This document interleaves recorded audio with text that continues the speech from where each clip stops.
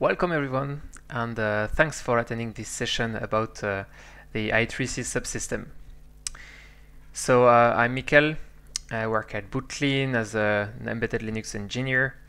I'm involved in the community primarily as a non-maintainer, and because I also sent a few drivers, and more recently I contributed to the I3C subsystem. So the I3C bus, is it yet another serial bus? And to answer that question, I would like to do this to discuss this small situation. So you are a hardware engineer, you want to wire a simple device on a custom board. So what bus will you use? There are many of them available out there. Of course, you'll have to look at what your targeted device supports. You'll have to think if you have power consumption targets, throughputs, wiring constraints, and maybe as well the number of devices you want to wire. Among all the possible serial buses that could do that, certain are too simple, maybe too slow, too old, or not suitable for embedded systems.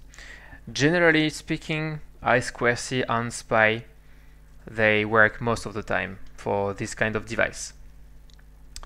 But you think further and you want maybe to wire several devices and you have bandwidth constraints. Maybe the devices you want to plug in are a bit complex. Will you still use buses such as SPI or I2C? Because I2C is well, pretty slow. It runs at 400 kilohertz, while SPI is fast. It can run at up to 100 megahertz. The problem with slow exchanges is that they will, of course, last longer. On one side, it increases the power consumption per bit transmitted, and also it means that you'll have extra delays when accessing other devices. So SPI could work, but SPI needs one physical chip select per device, which is a major issue if you have a lot of devices, because wiring constraints are very important when thinking about a hardware design. I2C on its side suffers from address collision issues, because when you buy a device, most of the time it only supports a single or a couple of addresses if you have the chance of having an extra pin that can be tied up or low, but no more. If you need asynchronous signaling, as you'll need an additional wire as well. So yeah, and these buses don't have any type of low power modes, nor any device class that could help managing several devices the same way. So here comes I3C. I3C stands for Improved Inter-Integrated Circuit, so improved I2C basically. It's a MIPI Alliance specification targeting automotive, consumer electronics, and the IoT market. It's a two-wire bus with much more feature than just I2C. It has a reasonably high throughput, a lot of internal commands for bus management, the possibility to provide devices dynamically provide addresses dynamically to all the devices. It has a self-description feature, in-band signaling, hot join, controller handover, low power modes, and so on and so forth. And as a major feature, it is backward compatible with I2C. So why would it be backward compatible? Because this brings a lot of constraints. Well, first, it's in order to ease acceptance of that bus, and of course improve the reusability of the existing devices. There are plenty of I2C devices out there, and it would be a good thing to have them working natively on the I3C bus, because at the beginning you would have you could at least change the controller from an I2C controller to a 3C controller. You would use I2C devices on it, that's not a problem. And as I3C devices appear, you could replace them one after the other until you end up with a pure I3C bus. So it has been designed with I2C in mind. The voltage levels are of course compatible. There is a clock SCL and the data line SDA. It supports open drain output, which is the output mode in I2C, and I will come back to that later because it's very important. And at logical level, it also uses 7-bit addressing and a set of comparable signaling on the bus, including start, repeated start, stop, ACK, and NAC. But of course, a few tricks are needed in order to have these two types of devices working on the same bus, of course. So let's deep dive into the I3C protocol. Well, first we need to talk about the output mode. This is very important. So I2C relies on open drain outputs with pull-ups.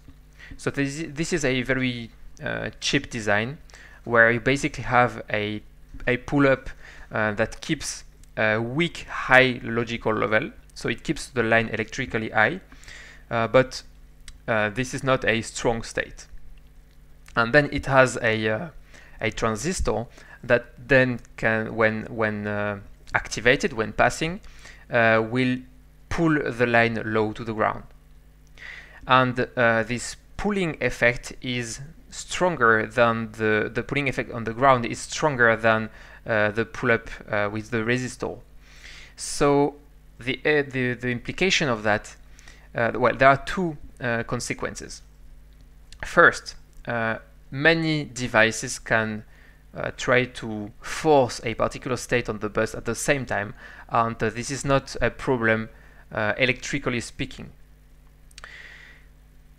The consequence of that being that only the lowest bit will be visible.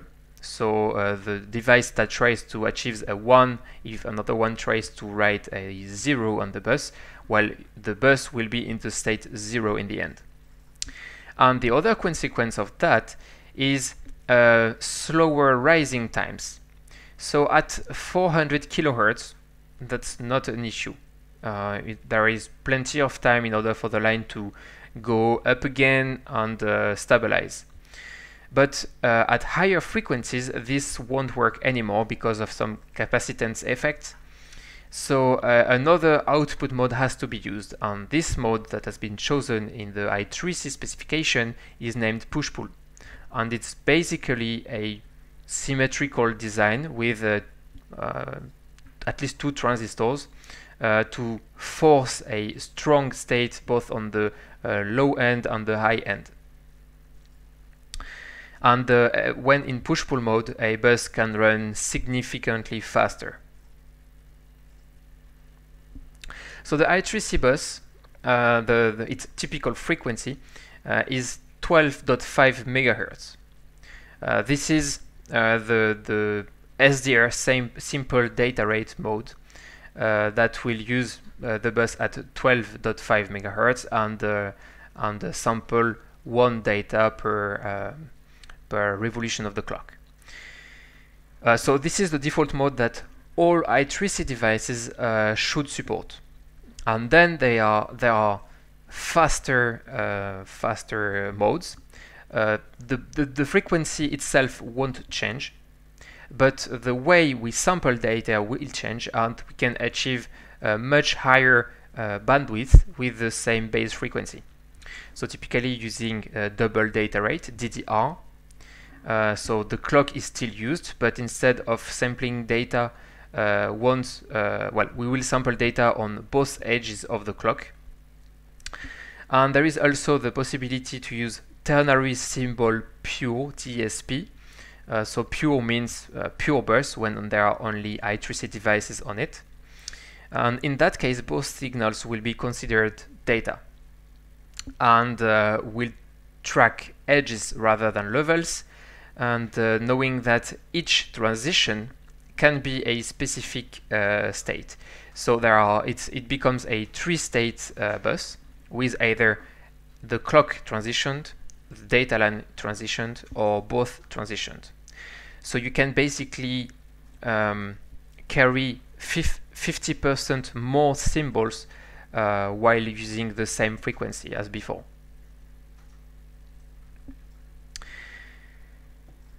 When the controller decides to enter an HDR mode, it must advertise all the devices on the bus. If a device does not support the chosen HDR mode, then it just waits for the controller to exit that mode. There is an HDR exit pattern that doesn't require to be able to understand an HDR message. So it's just 4 SDA fault transitions with the clock kept low and then a stop pattern. This is very easy to implement in hardware because it just requires 4 latches in series.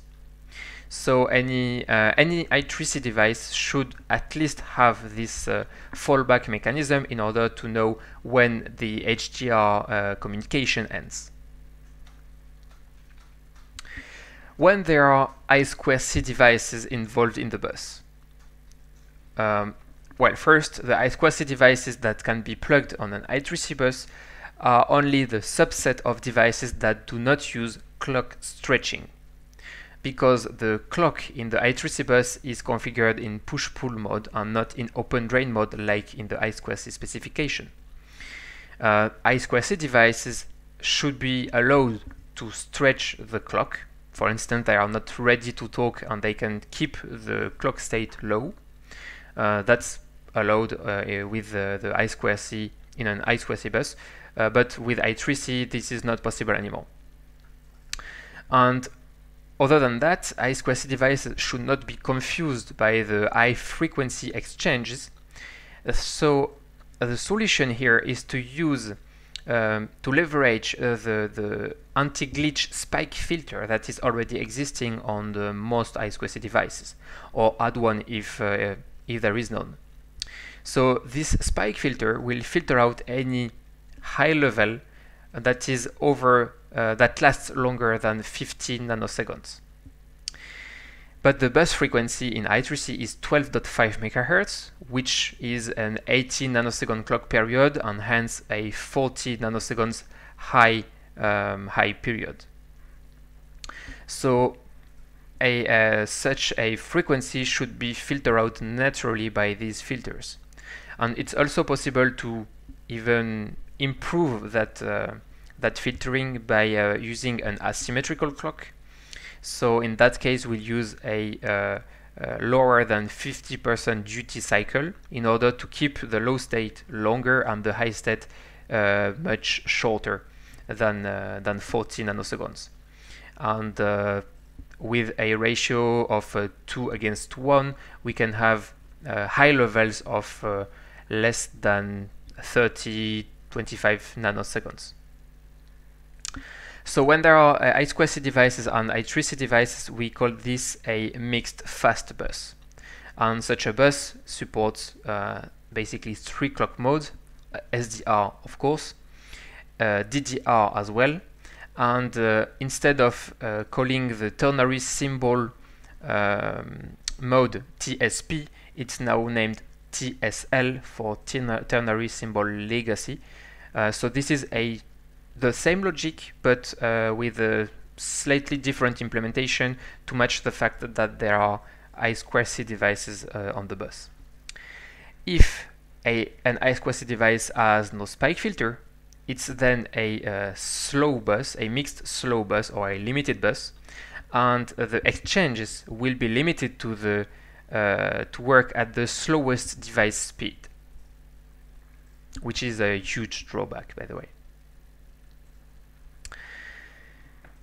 The bus management is handled with Common Command Codes, CCCs. So this standardizes very well the bus management and serves all kinds of purposes. It supports broadcast and direct addressing. So the CCCs are always sent to everyone. It uses first the broadcast address because all I3C devices, I3C devices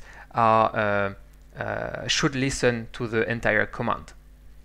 And that's also because you can then target this CCC to one or more targets. So below you have the examples. The last bit of the CCC will indicate if it's a broadcast command or a unicast command. If it's a broadcast command, the payload will come right after, and the controller will stop will send a stop bit, and that's the end of the CCC. Otherwise, if it's a unicast CCC, then the controller will send a repeated start, then the address of the target that it wants to reach, the payload for that target. The target should hack this CCC, and either it continues with a second and a third and whatever targets it needs to reach, or it ends with a stop condition. Here is a list of command codes. So we will see the enter DAA command code right after. This is for entering a specific procedure. You can see as well the get PID CCC, which requests the provisional ID of the device. Well, there are many of them, and of course none of them are well, not all of them are supported yet in the Linux kernel, but we will come to that in a moment. In order to work, the I3C bus requires 7-bit addresses, much like the I2C bus, by the way. These addresses must be given dynamically, and for that there is a procedure named Dynamic Address Assignment, DAA. The I2C devices, they don't know about this procedure, so they are statically described, and they already have their own address. So all I3C devices should get part of the DAA procedure in order to get that identifier, unless they are in a deep sleep state or they are powered down, which is completely okay. Before explaining that procedure, I need to give you some insights about what they know internally. Well, a device has what we call a provisional ID, which is a 48-bit identifier, which contains a manufacturer ID, a part ID, a instance ID, and a few more information. It has as well a bus characteristics register and a device characteristics register. The bus characteristic register informs the controller about what it is capable of. Typically, is the device capable of requesting the mastership of the bus? Does it support SDR? Well, what are its SDR limitations, because SDR will be supported? Does it support HDR? If it has offline capabilities, and eventually in-band signaling informations. The device characteristics register is more like a definition of the class that this device belongs to. So all these can be advertised during the DAA procedure. So the controller sends provides a start condition, then send a CCC command, which is enter DAA, then generates a repeated start and sends the broadcast address. So I3C targets are supposed to respond to that request, and they should all send a ACK. They will all send a ACK, so the data line must be in open drain mode at this moment. Right after sending the ACK, all the targets will provide their PID and then their DCR. So here some kind of arbitration must happen, and this is a natural arbitration due to the fact that the data line is in open drain mode, because I told you high levels are weak and low level are strong. So the smallest PID will win the arbitration and the highest PID will lose it. How a device knows that it lost arbitration? Because they are supposed to monitor the bus while sending their PID and DCR, and when the bus is in a different state than what they are actually trying to send, it means that somebody else has won the arbitration and they should stop sending. So that's how my target in the middle will stop sending. The I3C target on the right will continue sending, and until all the controller gets all the information. The controller will respond with a dynamic address, and the target should ACK that dynamic address. The controller then restarts the procedure by providing a repeated start and again the broadcast address. All the I3C targets which don't yet have an address should respond. So there is, on my example, only one left. So this target ACKs the request, then send its PID. This time it will work. The controller will respond with another dynamic address, and the target will finally ACK that address. The controller will keep repeating the procedure until there is no more device without any dynamic address. In that case, no device will ACK the repeated start, and that's the NAC condition that the controller will monitor, and this is the end of the DAA procedure. From that point, any device can then talk, either because the controller has reached them with their dynamic address, or because they want to provide some asynchronous information. And this is the purpose of the IBIs. These are inbound interrupts. So a device can raise an interrupt in two conditions. Either the controller is initiating a start condition. This is the same start condition as in I2C. So SDA low, then SCL low. And then the device sends its dynamic address. Or the bus is idle for too long, so the device itself will assert SDA low, and the controller is supposed to assert SCL low as well to end that start condition. As the start condition is now done, the device sends its address. At the end of this address, there is a read not write bit. It must set it to 1. 1 means, so it provides its address and this bit to 1. That means I have an ABI for you. So here again, arbitration can happen if there are several devices trying to speak at the same time. So when the controller provides the dynamic addresses, it's very crucial to know which address is given to whom, because the lowest address gets the highest priority.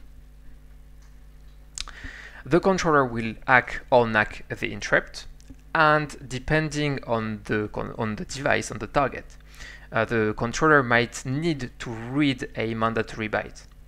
So this is something specific to the I3C subsystem. You can carry a byte with your IBI. And then the controller decides either to emit a repeated start in order to do what it intended to do in the first place or emits a stop.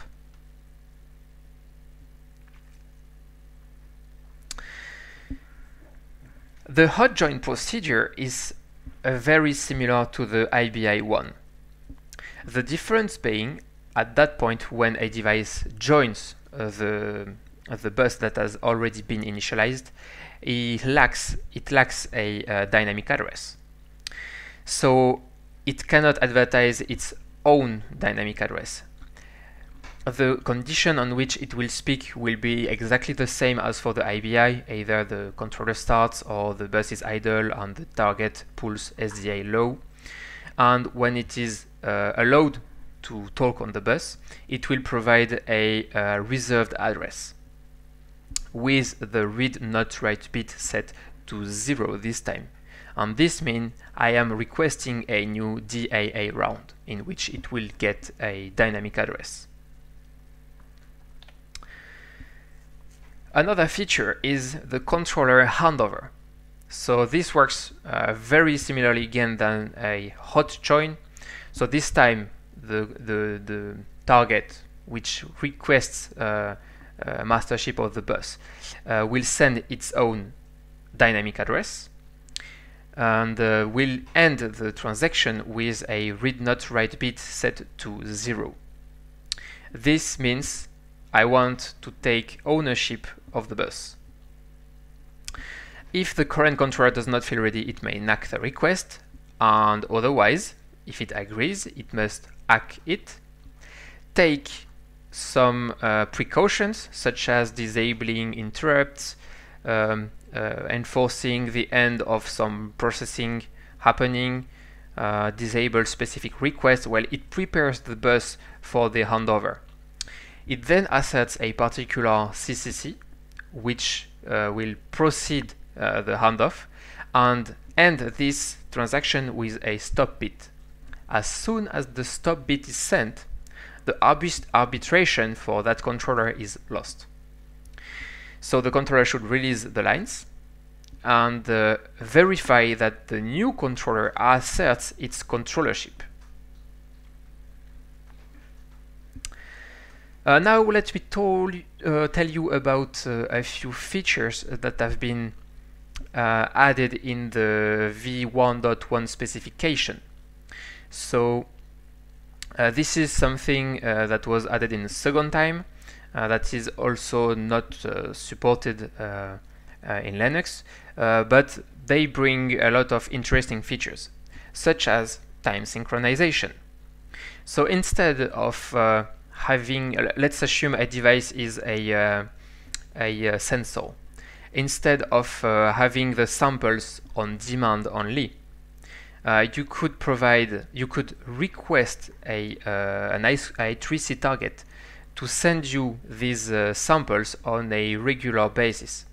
So with set X time, you could request a particular frequency, and the target would be supposed to generate an ABI each time it triggers a sample. So this is interesting because you'll have you'll get the samples at a more precise rate, and also it's a way of synchronizing different devices on the bus.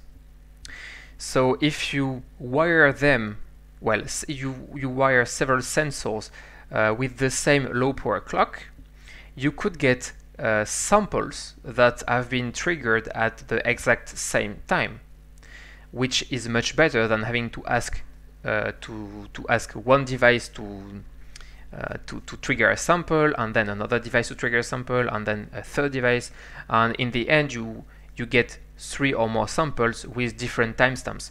While here, with that feature, you could have all the samples with the same timestamp. Another feature that is interesting is the reset feature.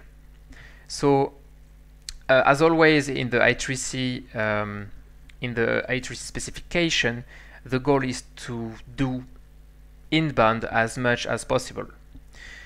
So here we want to avoid the need for an extra wire in order to do these resets. So we can use these resets to do two things. Either we want a global reset of the bus. So this might be, for instance, the master, the main controller that actually figures out that the bus is stuck. As the bus is currently stuck, the I3C controller will send a specific pattern that means please reset your I3C controller. So this will only reset the bus controllers and not the chip themselves.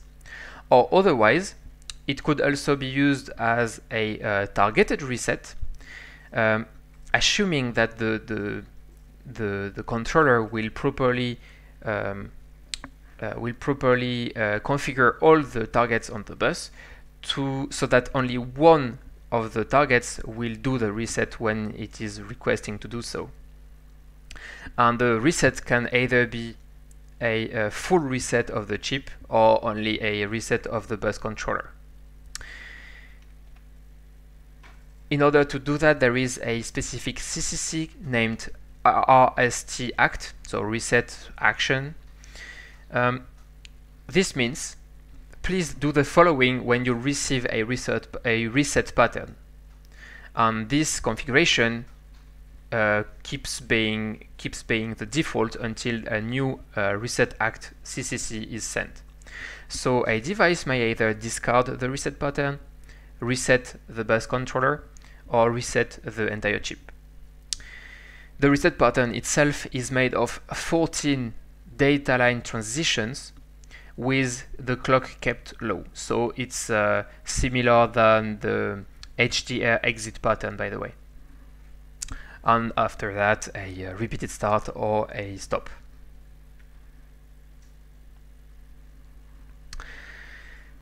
They introduced as well a new mode named HDR-BT for bulk transport. This is useful when you have to transfer a lot of data. So a typical use would be the direct mapping of a SRAM device, for instance. So it has a lower overhead. It has also enhanced CRC checks so that the sender knows and an additional feature that allows the sender to know very rapidly if the receiver has received the right data or not. And if not, instead of discarding the buffer, it has the opportunity of resending the buffer very quickly. And there is an additional feature as well that is interesting. The clock could be driven by the target in that mode to avoid some kind of round-trip time issues as well. Finally, after so much effort to keep inbound all the features as much as possible, they decided to add more wires in order to improve the overall throughput. So they introduced multi-lane support with either 2 or 4 data lines. And it's now time to talk about the Linux API. So this is a picture of the I3C framework. The I3C framework is a dedicated framework. There was some kind of discussion when introducing it back in 2018, and the goal was to try to not break any I2C user. So instead, a new framework got introduced, handling I3C drivers, I3C controller drivers. So the point was that you could have an I3C device on an I2C bus, on an I3C bus, and an I2C target on both buses as well. So if you wire an I2C target on an I3C bus, it will go through the I3C controller driver, the I3C framework, and the I3C framework will then leverage the features of the I2C framework in order to get the I2C driver working. So here are a few design choices. So it was here built as a separated framework. The subsystem defines, of course, an I3C bus object, a controller structure, as well as a set of APIs that must be provided by controller drivers in the I3C master controller ops structure. It also provides the API to register a controller, a device driver, and the ABIs. The binding between devices and drivers is made with the content of the PID, the provisional ID. So this is made with the manufacturer ID and some instance ID as well.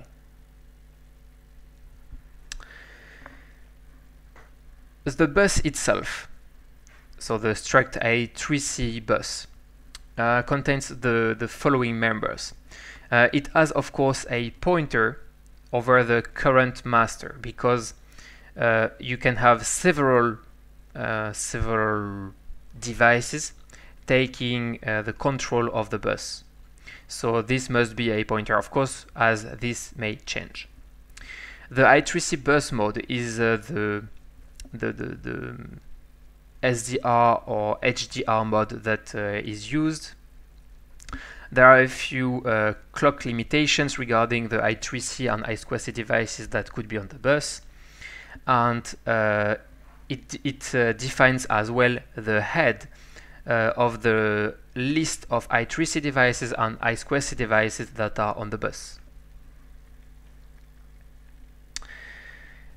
The controller itself, well, themselves, they must be described with a struct device, a generic struct device, in order to be registered in the device model.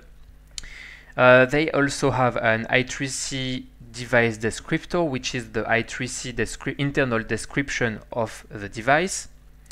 Possibly as well, they can instantiate an I2C adapter when it's needed.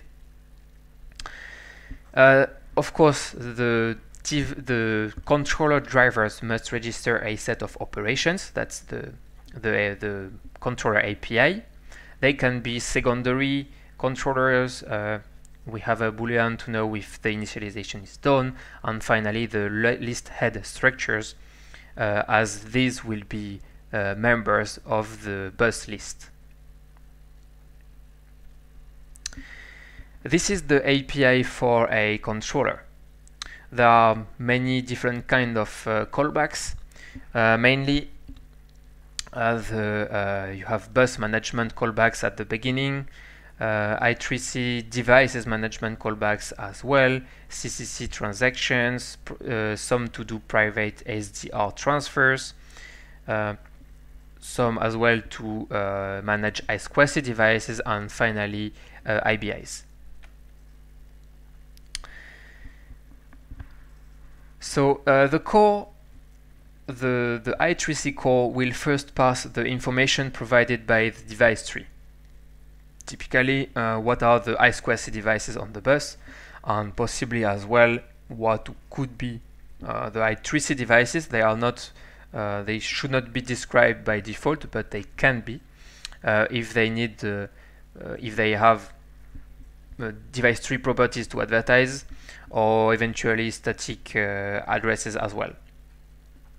So the core is aware of the static devices that are on the bus, if any.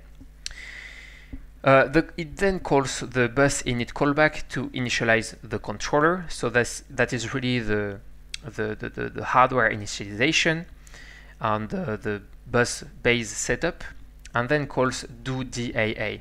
This is the callback that will start the dynamic address assignment procedure. The way the controllers will do this procedure is really open. The core lets a lot, gives a lot of freedom to the drivers. And for each device discovered, the controller should call I3C master add I3C dev locked. So this will notify the core about a new device. After that, the core will register all the discovered devices to the device model. Now the device interface.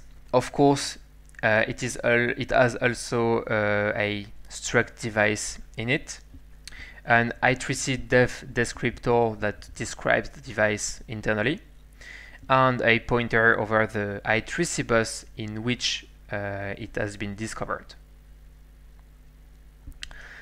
Writing an I3C device driver is very simple and looks like any other driver in the kernel. You have to provide an I3C driver structure that contains basically a probe and a remove, as well as an ID table. The registration is done with module I3C driver.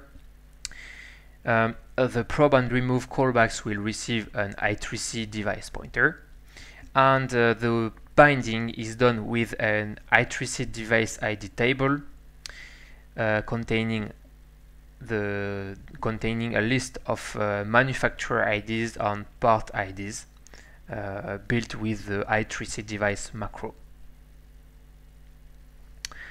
From these drivers, doing SDR transfers is also simple and looks like the I2C implementation.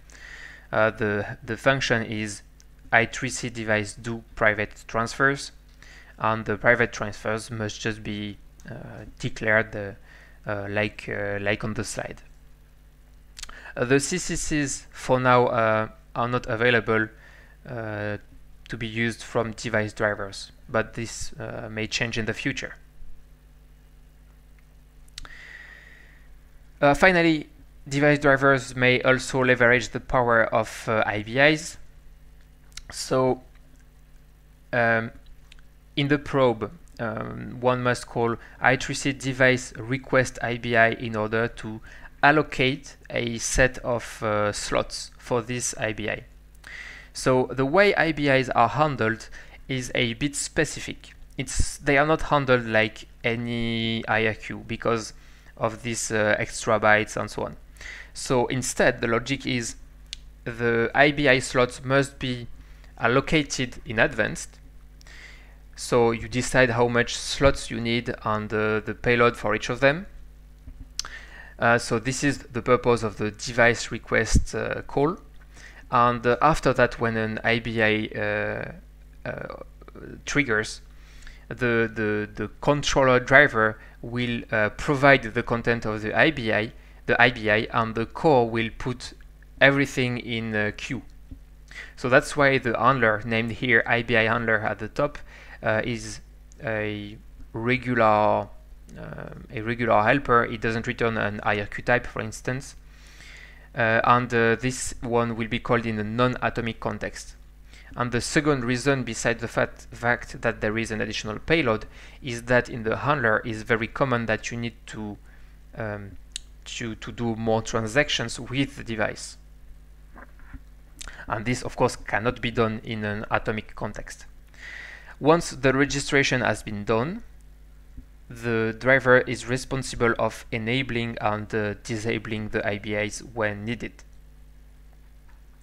The problem with the slots being pre-allocated is a possible overlap if the device driver is not fast enough in dequeuing the IBIs.